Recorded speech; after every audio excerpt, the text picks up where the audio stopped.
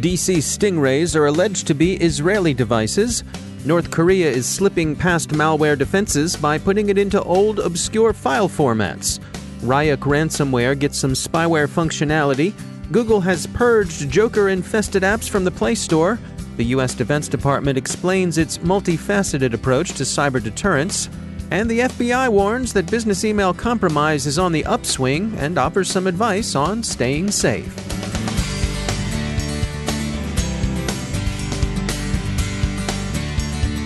It's time to take a moment to tell you about our sponsor, Recorded Future. If you haven't already done so, take a look at Recorded Future's Cyber Daily. We look at it, the CyberWire staff subscribes and consults it daily. The web is rich with indicators and warnings, but it's nearly impossible to collect them by eyeballing the internet yourself, no matter how many analysts you might have on staff. And we're betting that however many you haven't got enough.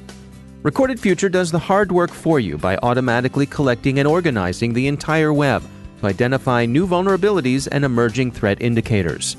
Sign up for the Cyber Daily email to get the top trending technical indicators crossing the web, cyber news, targeted industries, threat actors, exploited vulnerabilities, malware, suspicious IP addresses, and much more. Subscribe today and stay ahead of the cyber attacks. Go to recordedfuture.com/cyberwire to subscribe for free threat intelligence updates from Recorded Future. That's recordedfuture.com/cyberwire. And we thank Recorded Future for sponsoring our show. Funding for this CyberWire podcast is made possible in part by BugCrowd, connecting organizations with the top security researchers, pen testers, and white hat hackers in the world to identify 10 times more vulnerabilities than scanners or traditional pen tests. Learn more about how their award-winning platform provides actionable insights like remediation advice to help fix faster, while methodology-driven assessments ensure compliance needs are met at bugcrowd.com. From the CyberWire studios at Data Tribe, I'm Dave Bittner with your CyberWire summary for Thursday, September 12, 2019. Politico says that 3 former senior officials with knowledge of the matter have told the publication that the U.S. government has concluded that StingRay cell monitoring devices found in Washington, D.C. were probably placed by Israeli operators. StingRays, which have been used by various law enforcement organizations, are more formally known as International Mobile Subscriber Identity Catchers, IMSI catchers. They can be used to intercept calls and monitor data use. Official U.S. response to the story has been muted. Politico dutifully reports the official Israeli denials of involvement. Researchers at the security firm Prevalion have disclosed to Cyberscoop that North Korean hackers are turning to more obscure file formats like Kodak flash pics in the hope that these will slide past antivirus screens. Prevalion's report calls the campaign Autumn Aperture. They view it as a move in the faltering nuclear talks the DPRK is conducting with the United States and its allies. Prevalion says, quote, "We hypothesize that these documents sent via a socially engineered email would have likely been anticipated by the intended victims, thus increasing the threat actor's chance of success." End quote. They offer examples of some of the documents being used in the campaign: Trojanized speaker's notes for a nuclear deterrence summit presentation, a similarly Trojanized report on North Korean ballistic missile submarine capabilities, and a document impersonating a U.S. Department of the Treasury renewal notice for a sanctions license. The researchers associate the campaign with a Kimsuki or smokescreen threat group, in turn associated with Pyongyang. They note that Autumn Aperture is part of a trend in which malicious code is hidden in image files. There seems to be a convergence between spyware and ransomware, as some ransomware may be acquiring information-stealing functionality. Bleeping Computer reports that Malware Hunter team has found that a strain of the widely used Ryuk ransomware appears to be exfiltrating files of interest to an FTP site. The malware is particularly interested in military, intelligence, and law enforcement data.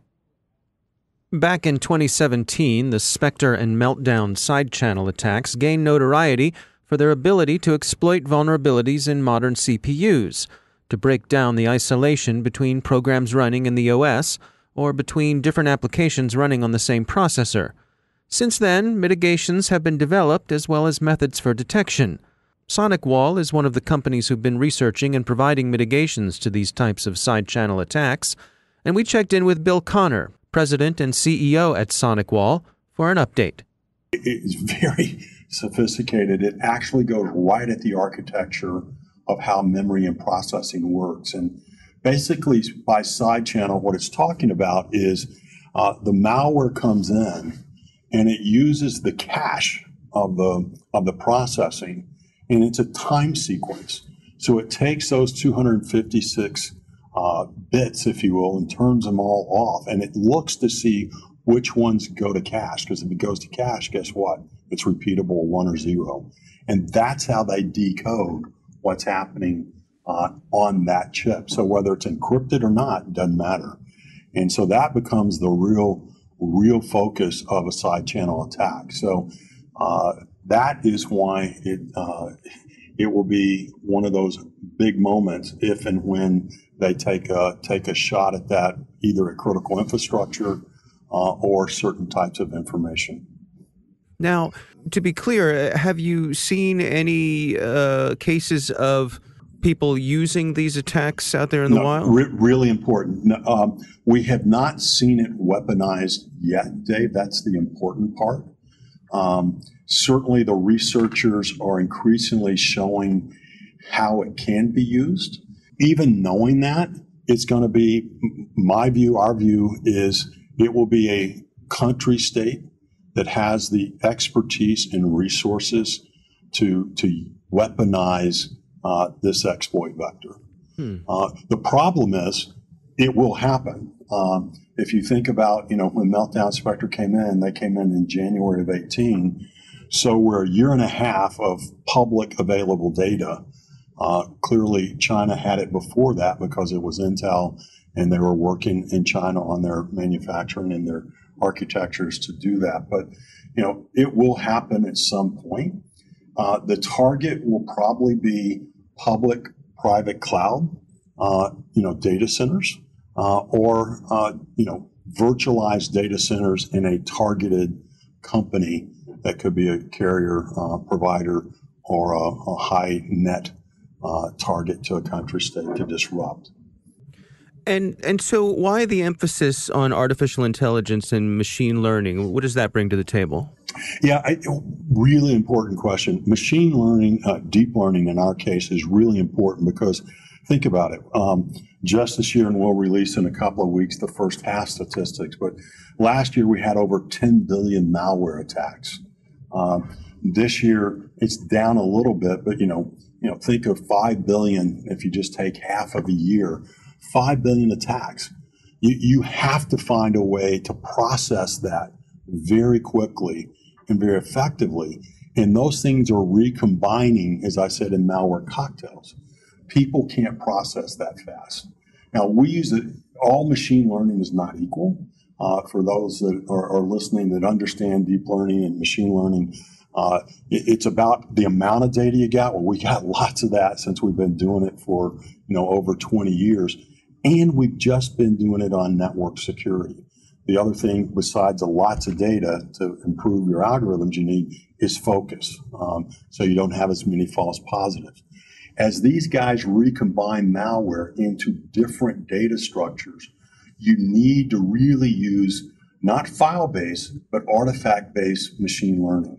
And just like we talked about these were never seen before, but in weeks or months, we're able to characterize the artifacts of all these attacks that they're attacking on the processor or side channel. Even on traditional technology, forget side channel for a moment, this real-time deep memory inspection is a new mousetrap to catch some robo-mouses that are powering through traditional security techniques. Yeah. And what was powering it in Q1 was Russia. And it was a financial spam. So that's why this becomes important, because once you find a new attack vector, how you weaponize it and what you weaponize it with becomes kind of a choice of a country or a bad guy. That's Bill Connor from SonicWall. Google has now purged 24 apps infected with the Joker Trojan from the Play Store. The Joker was discovered in the apps by researchers at the security firm CSIS Security Group. They describe the Trojan as both a spy that collects data and as software that subscribes you to unwanted premium subscription services. It does so silently, and you may not notice what's going on until the bill arrives, or actually when you realize that you've paid the bill. CSIS offers some good general advice. Pay close attention to the permissions apps ask for, and be stingy in granting them. U.S. federal agencies are working out roles and responsibilities in cyberspace during the course of war games. Breaking Defense describes the exercises as bringing together organizations from the Departments of Defense and Homeland Security. The U.S. Defense Department has also offered Congress a look at some of its current thinking on cyber deterrence. Deterrence is commonly thought of as involving the credible threat of retaliation, but the department calls its approach to deterrence multifaceted, with denial playing a significant part. An adversary can be deterred if they became convinced that their attacks would be futile. So sure, enemy state, maybe Cyber Command will go medieval on your networks if you, say, fiddle with an election, but on the other hand, it might be the case that you won't be able to accomplish what you'd hoped to do with your attack, so it might be better if you just forgot the whole thing. In the wake of the arrests made internationally in Operation Rewired, the U.S. FBI reiterates warnings that business email compromise attacks remain a persistent danger. Much of the advice the Bureau is distributing is a matter of generally applicable cyber hygiene, things like keeping your systems patched and up to date. Some of them are good advice for any form of social engineering, like ensure the URLs and emails is associated with the business it claims to be from, or be alert to hyperlinks that may contain misspellings of the actual domain name. And of course, refrain from supplying login credentials or PII in response to any emails. Business email compromise is at its core a form of social engineering, and wise organizations take measures to harden themselves against online con jobs. But some of the FBI's advice is more specific to the risk of business email compromise, like use secondary channels or two-factor authentication to verify requests for changes in account information. And this one is really important. So for heaven's sake, don't wire $1 million to some account just because you got an email from your CEO telling you to do so. And CEOs, don't do things that will accustom your people to responding to your bizarre whims. Maybe an email asking someone to go by your house to check on your pet iguana seems very far away from an email directing finance to send $250,000 to a vendor no one's ever heard of. But remember, a journey of 1,000 miles begins with a single step. And now a word from our sponsor, Observit. The greatest threat to businesses today isn't the outsider trying to get in, it's the people you trust, the ones who already have the keys. Your employees, contractors, and privileged users. 60% of online attacks are carried out by insiders. To stop these insider threats, you need to see what users are doing before an incident occurs. Observit enables security teams to detect risky user activity, investigate incidents in minutes, and effectively respond. With Observit, you know the whole story. Get your free trial at observit.com/cyberwire. That's observe, the letter I, the letter T.com/cyberwire. And we thank Observit for sponsoring our show.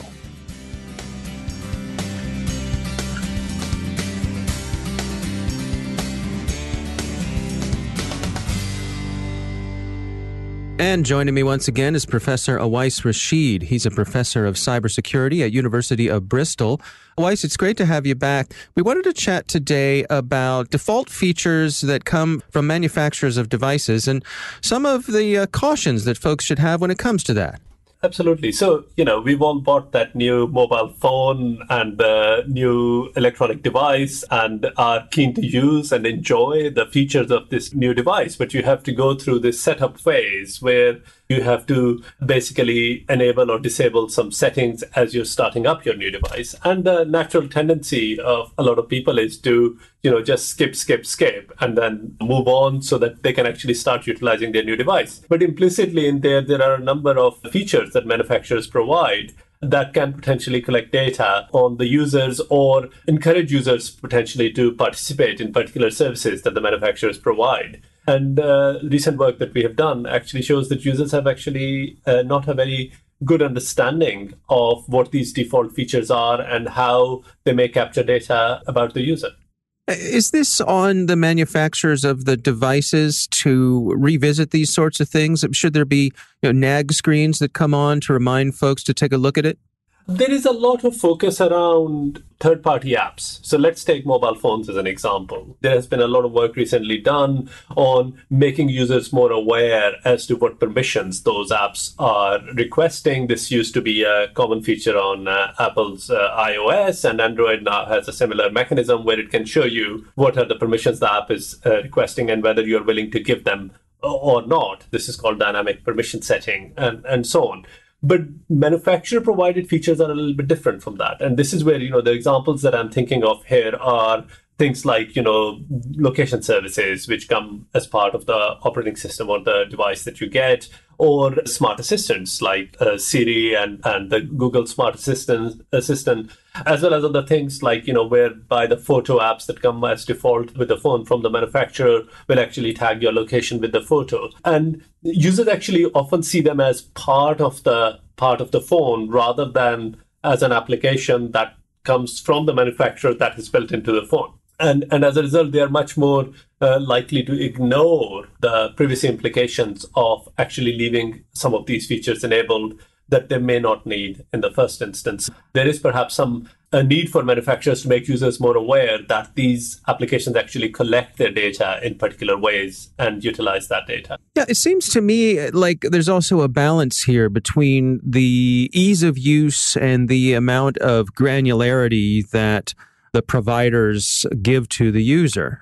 Yes, and there is always that balance, because if you make things too complicated for users to configure, then again, the risk is that they would actually go on to ignoring those settings in the first instance. But equally, users often do not really see them as features that collect their data. So the awareness about applications tends to be there compared to what the manufacturers provide. And of course, from a manufacturer perspective, they do want people to use Siri and the Google Assistant and so on and so forth. They do want people to sign into cloud services and so on. But implicit within that is the user then giving up data and information to the manufacturer, which users are not always fully aware that that's what's happening. Yeah, it seems like there's a lot of different forces that are sort of in tension with each other when it comes to these things.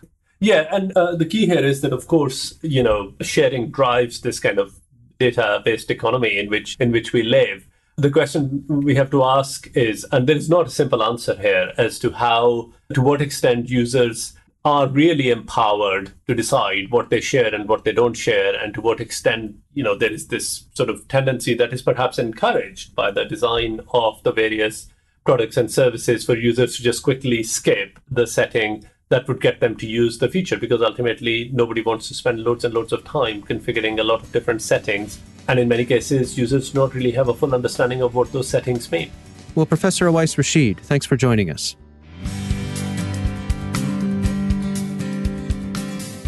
And that's the CyberWire. Thanks to all of our sponsors for making the CyberWire possible, especially our supporting sponsor, Observit, the leading insider threat management platform. Learn more at observit.com. The CyberWire podcast is proudly produced in Maryland out of the startup studios of Data Tribe, where they're co-building the next generation of cybersecurity teams and technology. Our amazing CyberWire team is Stefan Vaziri, Tamika Smith, Kelsey Bond, Tim Nodar, Joe Kerrigan, Carol Terrio, Nick Valecki, Bennett Moe, Chris Russell, John Petrick, Jennifer Iben, Peter Kilpie, and I'm Dave Bittner. Thanks for listening. We'll see you tomorrow.